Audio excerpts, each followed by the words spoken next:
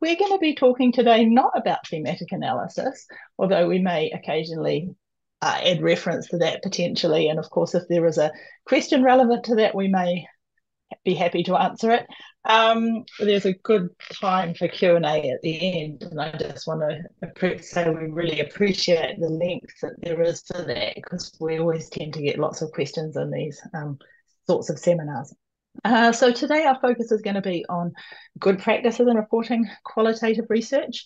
And I think it's really important to start by situating ourselves and where we come from and our backgrounds and why we're doing what we're doing this. So both of us come from an almost total background as qualitative researchers. You know, we've never had to, or really by choice, done much or anything with numbers or quantitative research, and our training is in qualitative. And we also come from critical and feminist perspectives, and so with an interest in kind of issues of social justice and power and inequality in relation to research. And that's a really nice, I think, overlay with the sort of interests that CERII has as part of, you know, the research that's done there.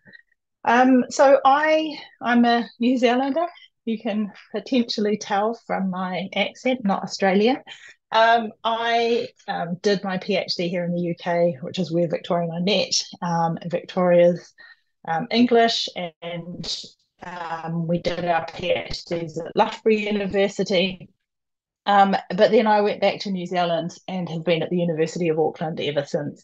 And since 2006, as you noted, we have been dabbling in and increasingly dabbling in methodological thinking and methodological writing. And our sort of focus and interest in this have evolved over time. But what I guess unites it and guides it all is this interest in facilitating people to do the best qualitative research they can in the context that they're operating in, recognizing that not everybody comes from the kind of privileged background of a lot of qualitative research training and experience that we have both had. So we are going to kind of talk through different aspects of what to us in terms of publishing and reporting quality. And sometimes we'll be talking about publishing and sometimes reporting, and those things kind of mesh together. But there are particular aspects and pressures to think about in relation to publishing itself or reporting itself. We will be, I guess, the crux of the talk will focus around this notion of congruence and ideas and how things can be done congruently. And we will also spend a bit of time unpacking and thinking about this aspect, qualitative research. So all of these elements are part of the sort of scope of our talk today. But we have a kind of an idea for a logical flow of this, that we will first talk about the kind of context and the pressures and opportunities of publication and reporting, and then some of the problems and challenges, and then what we've come up with in terms of some of the solutions, and hopefully leave everyone feeling empowered to position themselves and understand what the particular challenges might be in terms of quality. And although this is sort of nicely separated, it is a bit more interwoven throughout. So the first thing I really want to kind of start with is the kind of, I guess, what to us feels a bit like a conundrum. We have a situation where qualitative research is more widely valued, utilized, practiced, desired, accepted than probably ever before. There is so much qualitative research that's happening. And yet at the same time, there are all sorts of tensions and challenges that go along with that. And I think this quote from the latest handbook of qualitative research, which Victoria and I were very lucky to have a chapter in the latest edition on thematic analysis, highlights what they call the contextual challenges of qualitative research. They say challenges still remain despite this groundswell of support for and use of qualitative methods across the ideological and paradigmatic spectrum of inquiry. As higher education continues to reflect a neoliberal corporate commercial approach to research, scholars face a mounting bevy of accountability and performance indicators, hurdles, and roadblocks. So we are in a situation where we are encouraged to do more qualitative research. Qualitative research is more valuable. But one of the things that, one of the pressures of doing good qualitative research is having enough time to do it. And time is, of course, something that is a precious commodity in a neoliberal academic context. And many of the pressures of the neoliberal academic context work against many of the aspects that make qualitative research of the sort of best, that allows it to be its best thing, allows us to do it. And there are other kind of aspects related to this as well. So we're all familiar with concepts of publish or perish, and we're all familiar with like the ideas that we have to publish our research in high quality or high ranking outlets. We have to have high impact. We have to do the most important research we can across often a wide range of sometimes intention criteria. And some of these aspects don't sit well with for qualitative research or present particular challenges to qualitative research. So, for instance, I think journal impact rankings and factors, depending on your discipline, those that are of higher impact or more value in the discipline may be the ones that are much more of a challenge to get qualitative research published in. So we're often sitting at a kind of point of tension as qualitative researchers thinking about writing. And I think this is a particular tricky navigation point for people who are early career or in their PhDs or in sort of precarious or unstable employment situations in academia, because you're having to kind of navigate this particular environment and make all these sorts of choices around what's going to be the best, way to get your qualitative research reported and published. And I think the thing that we want to really convey across this talk is that, we always make choices and sacrifices and contingencies and when we publish and in the decisions we make. And what we're hoping to do is convey guidance that allows those decisions to be ones that allow the qualitative research we do to still be of the best quality, to be kind of congruent with itself, to not sort of inadvertently introduce a range of different elements into that process. So we're going to mix up our presentation. So I'm going to do some and Victoria's going to do some. And so now I'm going to hand it over to you, Victoria, to talk a bit more about the context. But Ginny's going to operate the slides, so I feel like I'm in a COVID briefing when I can say next slide, please, and it will magically appear. And just to note as well that Zoom is very determined that I update the version of Zoom on my computer, so I keep getting pop-ups. So if I seem a bit distracted, that would be why. So let's also think about one of the kind of constraints around publishing and reporting in terms of the structure of how we report research. This is something that's been very live for me recently with my undergraduate students coming to their submission deadline for their undergraduate project here in the UK, and trying to squeeze qualitative research into this kind of traditional reporting format. And there's a fantastic paper by the US communication researcher Sarah Tracy, where she talks about the limitations of traditional reporting formats for research and the way in which, and I always stumble over pronouncing this, the hypothetical deductive model of research has kind of shaped how we report research. So it's constraining for quantitative researchers, kind of not working in that way, but also incredibly constraining for qualitative researchers. So she talks about the 4-act play of research reporting, where we have an introduction or a literature review, we have a method section, we have a results or a finding section, and we have a discussion. And the logic of writing this, not just the structure, but how we write it, sort of maps onto and is informed by hypothetical deductive approaches.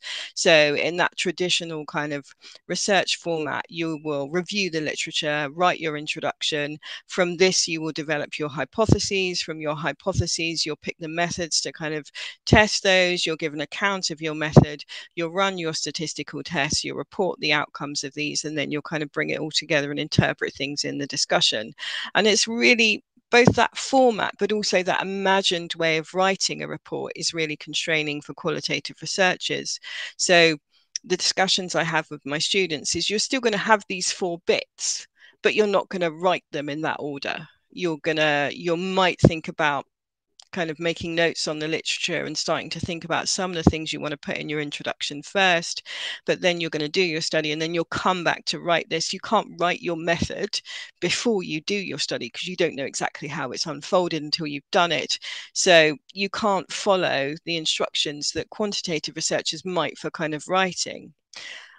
And so Tracy raises the question of whether this style of reporting works for qualitative research. And it's a really interesting piece because she makes a kind of provocative and interesting suggestion that actually we should structure journal articles differently for more inductive approaches. So she's using the example of grounded theory, which is a very inductive approach. And she suggests that the way we report should map onto the way you do a grounded theory. So you have this initial kind of engagement with the literature, and then you have the study and what you found, and you come back to the literature and a bit more of the study. So it's a really interesting provocation because it gets us to think about actually what she's proposing seems a bit strange, but it seems strange because it's so alien to us because we're so used to this default way of kind of reporting qualitative research.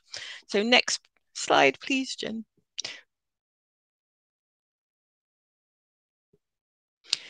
And another constraint as well when it comes to particularly journal publishing is length. The word count limits, page count limits are very much oriented historically to quantitative research. And qualitative research just generally needs more space. It needs more words. And this is a really nice discussion from 2 papers led by Heidi Levitt. So one outlining the JARS Qual, so the Journal Article Reporting Standards for Qualitative Research that are part of the kind of APA, American Psychological Association guidance for kind of reporting research. They've finally acknowledged that APA norms perhaps aren't a good fit for qualitative research and developed their own guidance for reporting qualitative research, but also introduced a concept of methodological integrity, the idea that good qualitative research, a hallmark of good qualitative research is methodological integrity, which we'll talk a bit more about in a moment. But in this whole discussion of thinking about how we go about reporting qualitative research, they've really emphasized the problems of traditional journal article formats in terms of length constraints, and that qualitative research needs more words. You need more space in order to report qualitative research well and with integrity. So they support the recommendation made by the Society for Qualitative Research in Psychology, which is part of the American Psychological Association, of an extension of at least 10 pages for qualitative research. And they give the example of the Journal of Counseling Psychology, which has already made that kind of recommendation. I think it's rare. I haven't come across many journals that have different word counts for kind of qualitative research, but it is definitely one of the struggles of publishing qualitative research is fitting it in within the constraints of kind of word limits and doing a good job within those constraints. So lots of checklists and reporting standards around reporting qualitative research. What they're signposting is you need more space in order to report qualitative research well, transparently, adequately, and provide all the relevant detail. So one very pragmatic suggestion that Levitt make is that we use supplementary material online. So if we don't have the space we need within the constraints of reporting qualitative research into particular word or page limits, that we use supplementary materials to add in more detail. And that's something that Ginny and I we've advocated for, and we're starting to do. We say we should do this and this is a good idea, so we should start doing it ourselves. So putting additional kind of information on supplementary materials, things like interview guides, participant information sheets, all that kind of supplementary stuff that you might put in a thesis or dissertation kind of appendices, but we actually think is useful to support the kind of transparent and open reporting of qualitative research. Okay, next slide, please. But another big question that we need to think about in the context of reporting and quality is what we mean by qualitative research, because it's very easy to use this word and assume everyone holds the same understanding of it. So lots of times when you go looking for definitions of qualitative research, you'll see that people reference the idea of qualitative research as being interested in lived experience and subjective experiences, which with Ginny and I, trained in critical psychology, doesn't really resonate, because that's not where we sort of started or really kind of got going on our qualitative research journals. It wasn't with an interest in lived experience or subjectivity. It was very much an interest in kind of social discourse and social construction, and that doesn't fit within that kind of definition. So when we are thinking about reporting quality, we really need to kind of unpack what we mean by qualitative research and what it is we're referring to when we use this term. Next slide, please. And if we look historically at attempts to kind of map out the diversity of qualitative research, there are lots of different ways in which kind of people do it. And we've kind of surveyed a kind of few of those. This is by no means kind of every attempt to kind of map out qualitative research. So a very kind of well-known mapping is Creswell, and I believe he's a sociologist from memory, that this was done quite a while ago. So it was initially biographical, but now narrative, phenomenology, I always get the word wrong, and then start thinking about the Muppets. If you know what I mean, you'll know what I mean. Grounded theory, ethnography, case study. So here it's sort of a mix of theory with phenomenology and also kind of methodology in terms of mapping out qualitative research. This is still referenced, this mapping, so you see it all over the place. There's an interesting review done recently, I think by Bradbury Jones and colleagues, that looked at research published across several journals, and they found that most research doesn't fit within this mapping. So even though this mapping is still used, it doesn't seem to capture the kind of contemporary terrain of qualitative research. Then you have other mappings of qualitative research that focus at the level of kind of paradigm. So a very popular one that you see an awful lot that I think is based on Patty Lather's kind of work is post-positivist, interpretative, radical and post-structuralist kind of paradigms. So splitting the qualitative terrain into different paradigms. And the Sage Handbook of Qualitative Research that Ginny mentioned earlier, from the very first edition of that book up until the most recent edition published this year, there's been a really interesting chapter that's got bigger and longer and more complex over time, kind of mapping out the qualitative terrain in terms of different kind of paradigms and kind of theoretical frameworks, which is somewhat similar to the kind of Lather mapping. Another mapping that's quite interesting is from the social psychologist Steve Reicher, talking about experiential and discursive or critical qualitative research. So a simpler mapping in that it's dividing the terrain into kind of two areas. Experiential research covers qualitative research that is interested in participants' kind of sense making and comes at it in quite an empathic way and treats language as a relatively straightforward tool for kind of accessing participant sense making. And then on the other side, you have discursive and kind of critical qualitative approaches, which have a very different orientation to language and treat language as kind of active and performative and kind of creating realities rather than simply transparently reporting on realities. So Riker's distinction is a really interesting one because it isn't about paradigms as much as it's how we think about language in qualitative research. Next slide, please.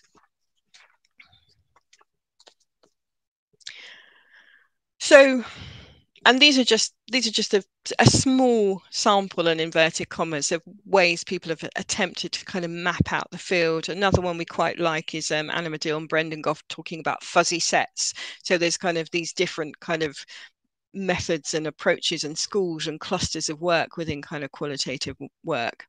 But as Denson and Lincoln kind of pointed out in 2019, it's really the nature of qualitative research kind of works against kind of having neat definitions. and it also works against the idea that it's one thing, that you can say qualitative research is essentially a paradigm, a whole kind of way of working, and it's relatively kind of uniform and homogenous. And the psychologist Anna Medill has a great paper, I think it's a commentary responding to something else, with the title Qualitative Research is Not a Paradigm. So she's kind of making the point that qualitative research isn't a singular paradigm, it's more diverse and it's more kind of complex than that. Next slide, please, Jen. But there is a distinction that we find useful, and we think these distinctions are helpful tools for kind of getting into the messy terrain of qualitative research and thinking about some of the differences between different approaches. And a distinction we really like, that we didn't realize until we went back and read this paper kind of recently how much we've kind of developed it. We've been attributing everything that we've written about it to the authors Kidder and Fine, but in actual fact we've kind of developed it quite a bit, but didn't realize that we'd done that. So they make a distinction between what they call small q and big Q, which you can see from is quite different from the other mappings. But for us, particularly from our discipline of psychology, we find this a really helpful distinction, because historically psychology has been very dominated by positivism, and the tentacles of kind of positivism are kind of everywhere in psychology, and they're very much felt in qualitative research. And so we like a distinction that highlights that. So they say small q, well, they and we say small q is qualitative research that is defined in terms of the use of qualitative techniques. So it's a kind of proceduralist definition. You're doing qualitative research if you're doing interviews, if you're using qualitative content analysis or TA to kind of analyze your data. And that's how you define qualitative research. It's through tools and techniques. And what we've observed is when people define qualitative research in that way, they don't really think much about the ontological and epistemological and methodological aspects of the research, the theoretical grounding of the research. What they do is just do what they're doing, and they tend to sort of default to positivism, to default to the kind of dominant way of thinking about research values within the particular kind of discipline or area that they're working in. Whereas big Q qualitative, we can see it as sometimes people kind of talk about it as fully qualitative research, in the sense that it's about both techniques and procedures, so doing interviews, doing TA, doing grounded theory, whatever, but it's also about the values that inform the research. So it's about some of these kind of paradigms that are captured in some of the other mappings. So it's about the value frameworks that have been developed for doing research, and the value frameworks that have been developed to use these tools and techniques within. And we find this definition really useful for kind of thinking about what qualitative research is, what it isn't, and how qualitative research can kind of differ from each other. So this is the framework that we tend to use, and big Q would encompass everything that isn't positivist in terms of qualitative research. So it's a kind of big messy camp where you have critical theorists, constructivists, interpretists, phenomenologists all kind of mingling together. So I'll hand back to you, Jen. Thank you. And I realized that I meant to say at the start that we were also going to be focusing on, I guess, to some extent, what is a somewhat normative idea of qualitative research, and we're not really going to be touching on some of the kind of additional developments that are popular in some domains, such as kind of post-qualitative and different approaches to inquiry, which challenge some of the things that we'll be talking about and ask bigger questions, and maybe relevant and useful for thinking about, but will be on the scope of this talk. So just to kind of acknowledge that those are there in the mix, or on the side, or in the background. And so I'm going to now move on. And I think to kind of segue from what Victoria said, the small q, big Q concept is a really, really useful one for thinking about disentangling some of the challenges that can happen in relation to questions of quality, and to sort of get to the heart of what some of the issues around congruence might be. So we're going to really, this is the sort of second part of the talk, we're going to be focusing on highlighting, I guess, and moving towards an idea that we've found quite useful, which is a kind of an idea of knowingness, by which we mean a kind of recognizing that what you're doing is a situated in particular practice and understanding what the limits and opportunities of any practice that we do. So any method that we use, any tool that we use, any quality standard or measure or criteria that we use is always going to be situated in some way. And so we talk here in this slide, we sort of signal congruence or knowing incongruence to highlight that we're not necessarily going to be sort of saying these are a set of rules that you have to follow and this is the one way to think about quality, but rather to kind of highlight a positionality where questioning positionality and a kind of orientation to thinking in relation to it, with the caveat that, as I've already pointed out at the start, acknowledging that, of course, the context for publication and reporting present all sorts of challenges, and we will talk more about those challenges in this half of the talk. So I said we may talk about TA specifically. One of the things that we've been doing in the last few years is looking at how TA methods get used in practice. And we've done a number of reviews, all broadly related to health, but we don't believe there would be much radical difference if we looked in other disciplines such as education. And what we've done is select articles published within either a particular journal or a particular field. So health psychology, we looked at, I think it was 5 journals in the end, and the others were all looking within a specific publication. And then we've evaluated, what people have claimed they're doing, what they actually do, and looked at what we would see as, I guess, evidence of really good practice and evidence of what we would see as problematic practice. And we found, I think, that there is a real patterning in the types of problematic practice that we have understood from looking at this extensive kind of review process. And these problematic practices sort of can be categorized as broadly conceptual or methodological, or as practice-based. So conceptually, there might be misunderstandings or misrepresentations about what the method is or what the method involves. And there might be conceptual or methodological mismatches between the types of claims that are made or the positionalities or descriptions of theoretical frameworks and so on. There is also those conceptual mismatches can also occur between some of those more practice aspects as well. So when we talk about problematic practice elements, we're talking about both the ways they use the approach and then the ways that they reported what they did and so on. And we will talk more about this in a moment, what some of those sorts of things are.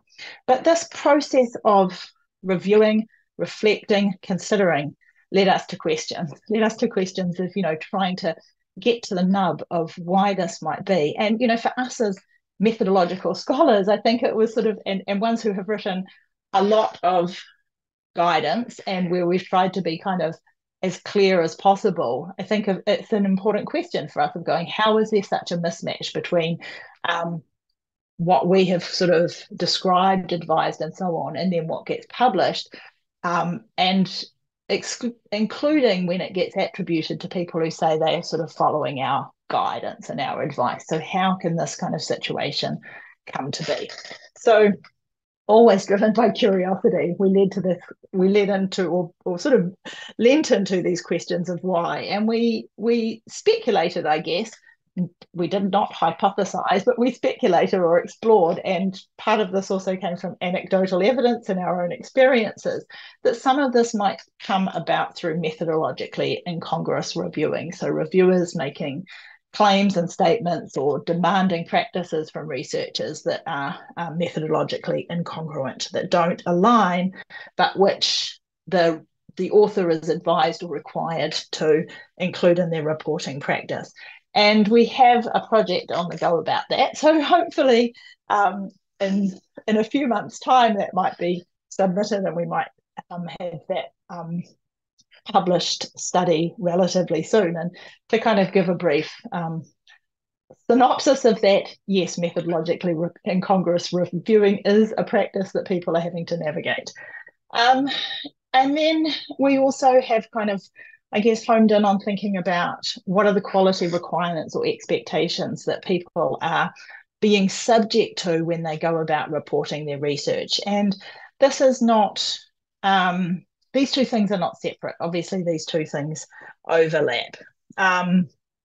So this refers to things like what kind of criteria are being used to assess and evaluate research, what kind of criteria do people themselves understand as relevant and important, and how do those standards get deployed or not. And I think for us a fundamental question is, you know, as Victoria's referred to, these kind of tentacles of positivism. How do people recognise the tentacles of positivism that may be shaping the context of quality requirements or reviewing processes, and how do they then resist them? So there's these two kind of challenges. So I think, you know, so that led us really into thinking about quality criteria and so on, and reflecting on these kinds of processes and practices. And I guess coming back to that kind of point about knowingness. So instead of sort of going, okay, there's a quality standard, it's been developed, that's good, I'll sort of adhere to it, actually kind of thinking about, does this work? Does this work for the paradigmatic, ontological, epistemological orientations and assumptions of my research? Does this work? And thinking about how important that is to hold that questioning orientation. So when we think about quality, we can think about things like checklists. So some journals, and particularly in some disciplines, are really kind of leaning into the idea that you need to have a checklist set of criteria. And the inference of these is that there are a series of definitive measurable items or practices that you can demonstrate that you've displayed them. There's almost an inference that the more the better, so that if you haven't done something, you've done something wrong, or that your researchers are of a lesser quality, rather than perhaps that it's just an inconsistent practice that you shouldn't do. In the area of health, the consolidated, I can never remember what the abbreviation stands for, COREC or COREC, the Consolidated Reporting Standards for Qualitative Research, it's something like that, is really widely used as a checklist. And, you know, just last month, I had a colleague email me going, I've done some reflexive TA and they're asking me to complete a COREC compliance checklist. This doesn't feel right to me. What's your advice about that? So that's not a question that we have never had before. That is a question that happens. And so I think, you know, even just in a sort of positionality experience as authors, if we're faced with something like this, we have to come to what we've done from a position of otherness and defensiveness. We have to defend what we do against what is assumed to be a kind of best practice standard. And so that raises all sorts of challenges, because we've also been involved in doing a critique of COREC, which is also in the publication process. And COREC is really problematic from a big Q qualitative point of view. There are also all sorts of checklist standards. There is, I think, one research study identified well over 100 different standards and checklists and things like that for qualitative quality. So it's a field which has kind of flourished. Standards, you know, potentially operate slightly differently to checklists, and perhaps the one that is most sort of relevant is the one Victoria's already mentioned in our discipline, the JARS Qual, the Journal Reporting standards for the American Psychological Association, specifically oriented to qualitative research. And they have lots of really nice aspects about them, including kind of, I guess, highlighting concepts of methodological integrity, which we'll come back to in a minute. But the idea of standards do still evoke some kind of ideal or a level that you should meet. And I think, we're both trained in fine-grained analyses of language, and for us, language really matters. Standards can also contain, and Giles Qual does still too, contain some sort of assumptions and positivist inflected norms that are hard to disentangle. So, it's easy to critique these from the outside. So Victoria's going to talk about why we didn't just critique in a minute. But I'm going to move on to talk about briefly why these sorts of things are a problem. So it might seem like having reporting standards or guidelines like JARS Qual or checklist like COREC is a really good thing, because it gives people in uncertain circumstances clear sets of guidelines. But what appears to be happening is that the kind of over-reliance and perhaps rigid application of these criteria tend to lead to methodological incongruence. So there does tend to be a sense in which these things appear to be applied in an unknowing way or an unthinking way or in an unquestioned way, based on certain assumptions and values which don't get called into question and which don't necessarily apply in relation to big Q, in particular qualitative research. So we've already talked about these positivist tentacles and the tensions that they produce within psychology. And I think, talking about our field, for a long time, there's been this,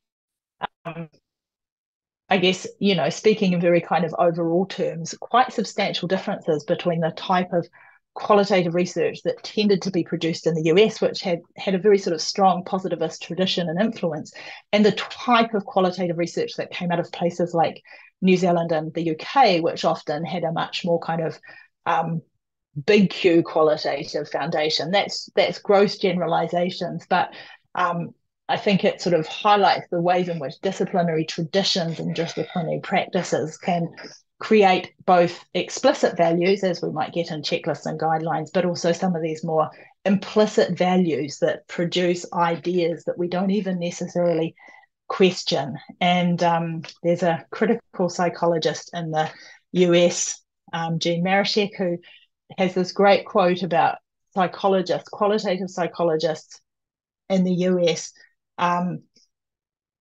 Can't even remember the quote now. It's something about swimming in the pool, in the lake of positivism, and not even realizing that they're wet. So they are being saturated by this thing, but they're not even realizing what's going on, which kind of evokes the idea that you are getting, you are being shaped by the context that you're in, with all sorts of implicit values as well as the explicit ones. So we really sort of, I guess, gave ourselves a disciplined task of going, are the practices, the quality practices that we are encountering and which trouble us, are they congruent with big Q qualitative, and trying to think through where and how they might be and where and how they might not be. And we are absolutely not alone in this. There are fantastic scholars across a wide range of disciplines who are also doing this kind of research. And so some of the practices which we see kind of coming into research that don't align with, for instance, reflexive thematic analysis or big Q qualitative necessarily, are things like saturation as a kind of measure of data set adequacy, or triangulation through different data sources, or the use of multiple coders to establish intercoder agreement or consensus in the coding approach, or member checks as a mode for validity. And these are misaligned with a big Q orientation because they are foundationalist and evoke some kind of objective truth through what is being accessed through the research process. And they tend to position researcher subjectivity as bias and as bad. And there are qualitative or big Q qualitative iterations of these. So some have suggested that you can replace data set or data saturation as a claim for the value of your data set with a notion of data set sufficiency or information power.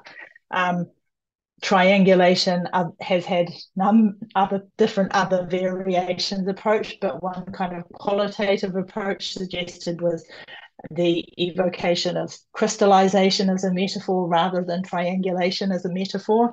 The notion that you might have multiple coders as a real tension point. Like in reflexive and big Q approaches, it's quite common to just have the one person doing the research, and so you can't have intercoder agreement with yourself, even if it was conceptually aligned. But Brett Smith and others have talked about the notion of having critical friends, so people who kind of might engage in discussion with you about your developing and elaborate on your analytic process. But the point isn't to establish the single truth or the agreement or the truth of your coding. And finally, member reflections as a notion has been offered up instead of member checking. So it's not about the truth of your analysis and the validity of it by a sort of stamp of approval from participants, but a more kind of reflexive and collaborative process. And all this kind of highlights and signals both the importance and what we often see as the absence of reflexivity. And by reflexivity, we're not talking about kind of a list of identity positions or a sort of dispassionate consideration of the strengths and weaknesses of the research, but rather a kind of considered and interrogative orientation where both your person and your practices in research are things that you consider and that you understand yourself as a sort of producer of situated and subjective and contextualized knowledges, and that you yourself are part of that knowledge production process. So we have developed an understanding that there's lots wrong through what things like checklists and standards and so on can encourage, and through some of the pressures on the reporting process. But at the same time, because everything is complicated and there's no simple story, guidelines themselves can be useful. And we want to sort of highlight that they can be useful in two ways. They can be useful practically. They can be useful for people who are learning to do qualitative research, who are thinking through qualitative research, who are reviewing qualitative research. And I forgot to say earlier, but reviewers are not necessarily expert in qualitative approaches. We know this is a particular challenge in some disciplines. So practically, they can be really useful in guiding processes and practices and getting us to think more and getting us to be that more kind of positioned, knowing, critically reflexive researcher. But they can also be useful rhetorically. They can be useful for getting us to argue back. So when somebody says, why didn't you use saturation to determine your data set size? You know, a guideline which specifically explains why saturation is not an appropriate criteria and why something else is can be a very useful tool for arguing back. So all this and our tangle of questions and frustrations and our desire to improve our, I guess, both qualitative research in general and our engagement in supporting qualitative researchers through the writing we did led us to a position where we, not entirely comfortably, but still embraced the task of thinking through what might work for us as qualitative research guidelines for big Q qualitative. So I am now going to hand you back to Victoria, who is going to talk to you more about this. So we may live to regret this, but we decided to have a go at doing big Q qualitative reporting guidelines for qualitative research.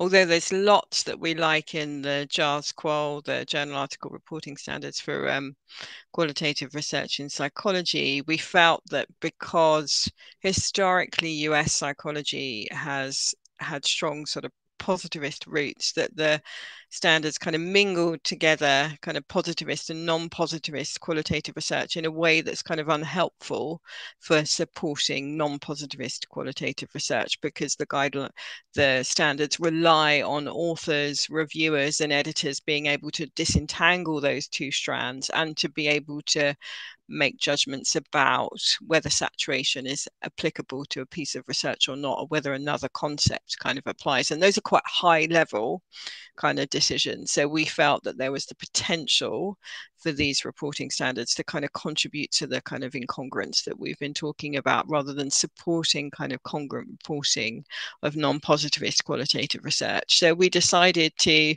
bracket all our questions and ambivalence with these kind of tools, because obviously as soon as you try to codify something, it can be interpreted as rigid and prescriptive, and qualitative methodologists who are very much in favor of a looser and a fluid approach to qualitative research can get quite irritated with these kind of things. So I put a critique of Clarke in the chat that conveys some of that irritation that some qualitative researchers can feel with this kind of thing. But what we decided to do was do something that centered values. A lot of the tools that we've discussed, that Ginny's mentioned, CORIC, SRQR is another one, that they're built through a consensus methodology. So the idea is you look at the quality standards that are already out there, you look at the common elements, and you pull those into one set of kind of reporting guidelines, quality standards, and so on. So the idea underlying that kind of development is that if lots of people agree saturation is a meaningful practice for qualitative research, then it is a meaningful practice for qualitative research. And that for us doesn't quite work, because if 20 researchers agree that saturation is meaningful for all forms of qualitative research, it doesn't magically make saturation meaningful, because saturation has particular values and assumptions and ideas kind of embedded in it, and they don't magically become, I don't know, theoretically neutral or trans-theoretical just because people agree that it is a useful construct. So we wanted to develop a set of reporting guidelines, and we use guidelines rather than standards or a checklist to kind of signal that they're kind of suggestions and invitations rather than anything rigid. They're an invitation of things to consider in a kind of knowing way, rather than you must do this, and if you do this, your research report will be good. So we wanted to start off with values. We wanted to start off by thinking about, does this fit with non-positivist big Q qualitative research? If it does, then it has a place in the reporting guidelines. If it doesn't, then off it pops. So we're centering values. We're also centering this concept of methodological congruence, lots of different ways of kind of phrasing this. So Levitt and colleagues talk about methodological integrity. Other terms in the literature are methodological coherence. We've kind of used that, but we kind of like congruence because the opposite, methodological incoherence, kind of sounds a bit rude. So we've gone towards kind of methodological incongruence as our preferred term, but there's paradigmatic congruence and so on. But what they're getting at is the different elements of the research kind of fit together conceptually, that they're harmonious.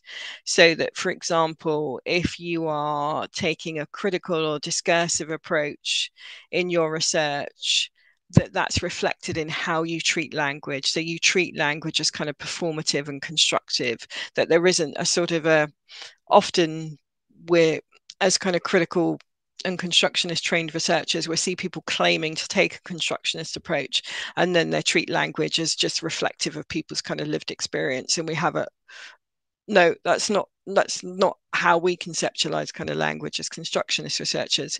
So methodological congruence, we think, is a really important way of thinking about the quality of qualitative research. It's making sure all the different bits line up together. And that really requires the knowingness that Ginny was talking about, the thinking through, does this fit? Does this make sense with my research, with my values, with my paradigm, my epistemology, my ontology, and so on.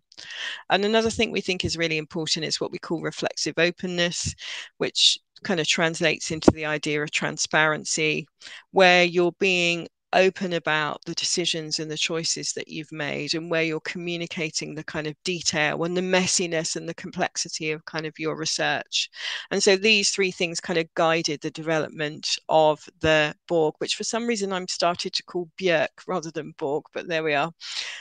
So it's not a checklist because it's not requiring compliance to every single item, and they're not sort of items that you need to tick off. They're kind of things to think about. It's not standards because we're not kind of, you must do this thing, and if you do this thing, your research will be good.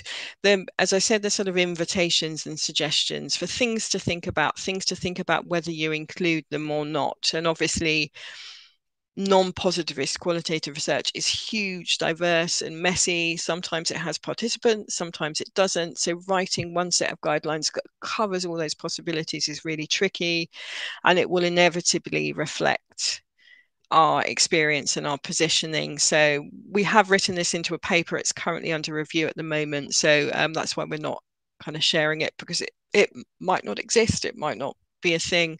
But one thing we've done in that paper is we've spent quite a bit of time talking about our background and our training, our experience with qualitative research, because we think it's really important that people who are developing these kind of tools are able to articulate their values, their approach to qualitative research, their assumptions and their background, so the reader can evaluate how those have informed what they're seeing. So as we've already mentioned, very much about values, very much about a nice set of quality guidelines, problematic, but also really nice, from Robert Elliott and colleagues in clinical psychology. They talk about researchers owning their perspective. We've kind of changed it to owning perspectives, plural. And also we tend to frame it as a striving, that because it's not something that you arrive at, it's a kind of an ongoing process. We're psychologists, so we're very aware that self-insight is always partial and kind of tentative as human beings. So the idea that we arrive at kind of fully owning our perspective and then boom, we're done, doesn't quite work. So it's also centering the big Q kind of approach that we talked about. So this is very specifically oriented to non-positivist qualitative research that's about tools and techniques, but also about values and about specific kind of qualitative traditions. So this tool isn't for small Q qualitative research. It won't work for small Q qualitative research, and it will probably encourage incongruent reporting for small Q. If we think about what the values are of big Q, it's really hard. I mean, if you got sort of 20 big Q qualitative researchers in a room and said, come up with a list of your shared values, and you went back 3 hours later, they'd still be arguing. Kind of, we know that's the case.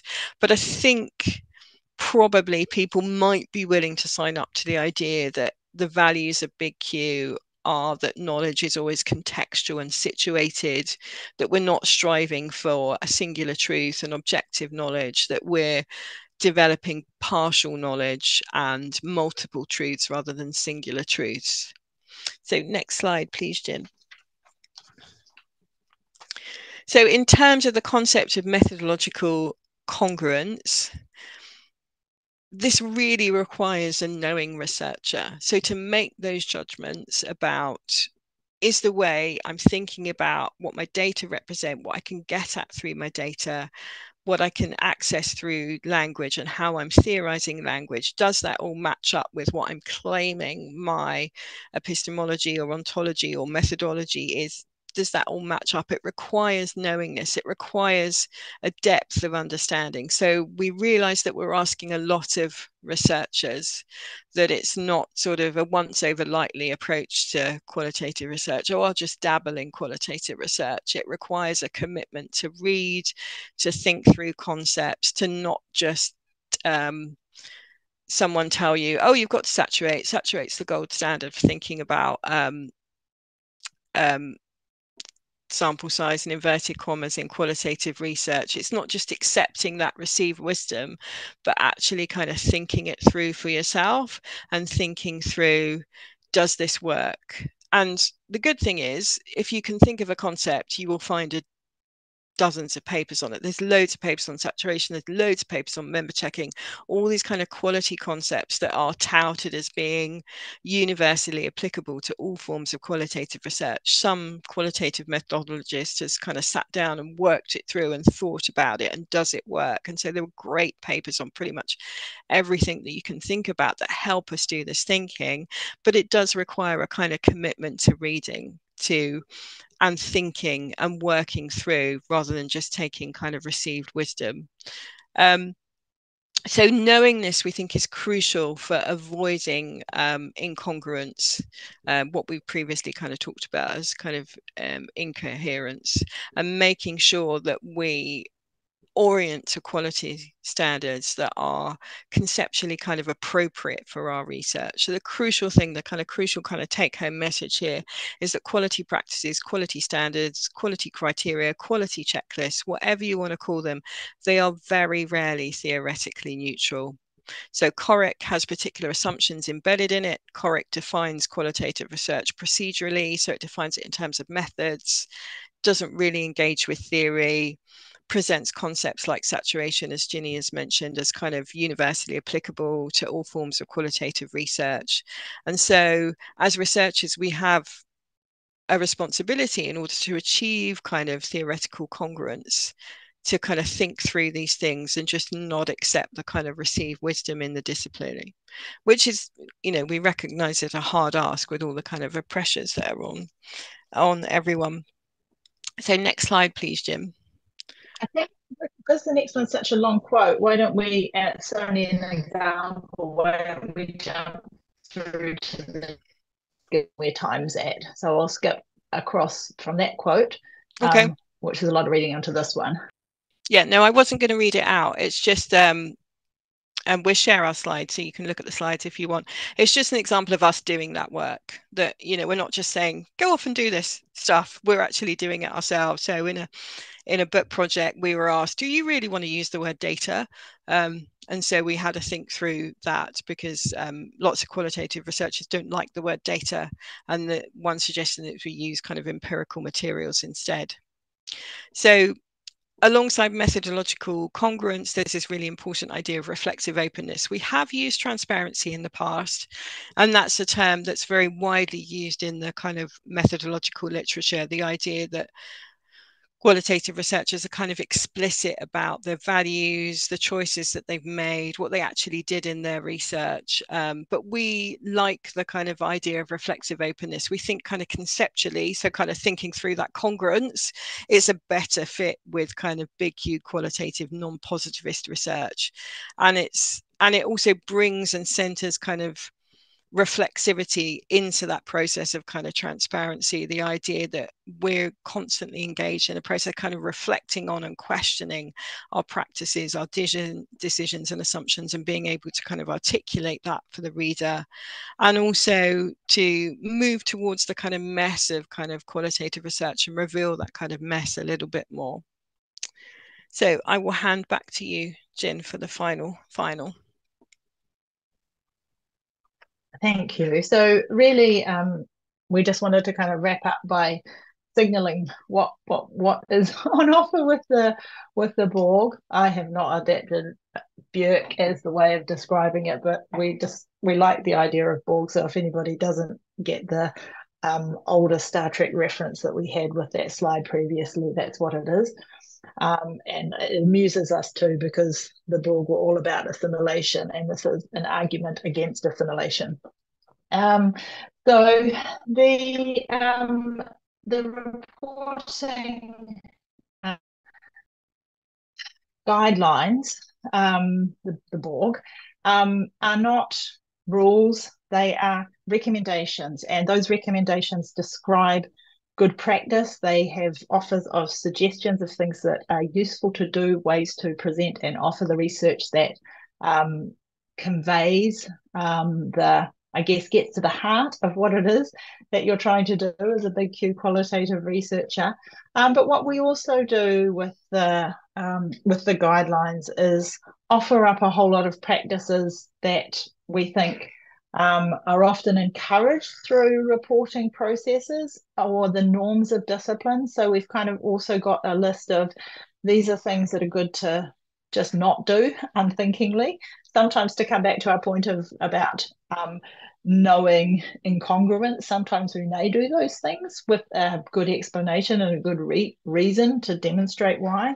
And norms in the discipline that we might disrupt. So one of the things that might be a disruptor is to look at ways to resist that four-act play reporting structure. So we increasingly recommend that instead of having a separate results and a separate discussion section, we have an analysis section which combines the two. That works so much better for the most part for big Q qualitative research.